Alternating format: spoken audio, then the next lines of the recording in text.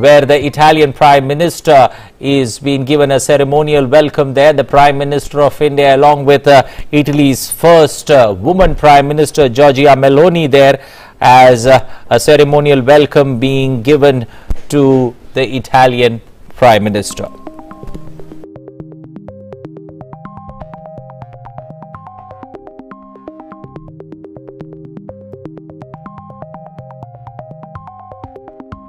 I firmly believe that there's a lot that we can do together, and I'm not sure if this will lead me to the approval rate that the Prime Minister Modi has reached. I think is that the most loved one of all around the world. But I mean, this has really proven that he has been a major leader, and congratulations for that, Prime Minister.